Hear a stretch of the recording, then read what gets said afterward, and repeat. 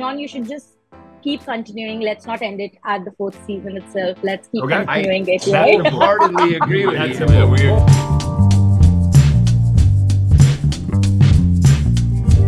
Hi, this is Bhavna. How are you guys?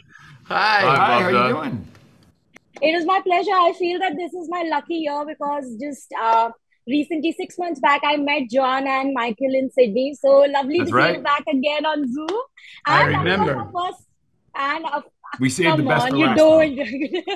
But this is my Hello. first time meeting you. So, Mr. Pierce, so thank you so much. Firstly, I have to ask with John first. You know, there has been a lot of theories going on because this is the finale season, of course. So everyone is really excited to see where Jack's character is heading.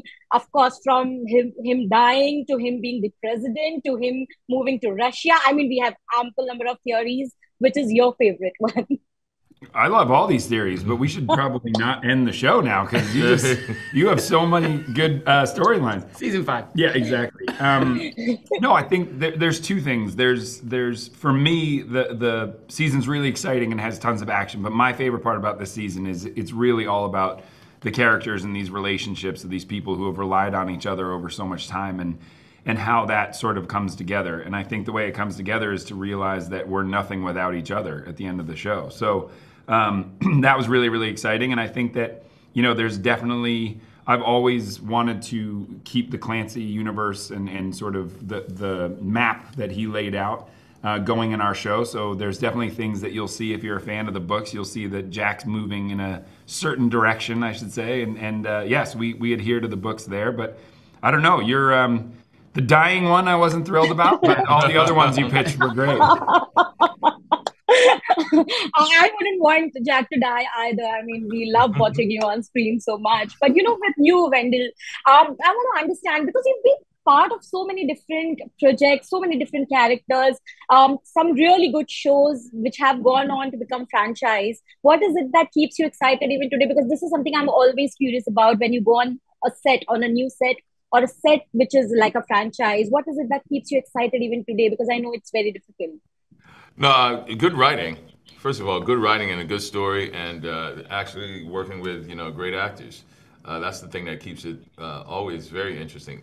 Add to that great locales with this show. I loved the travel log I put together as I went around from country to country.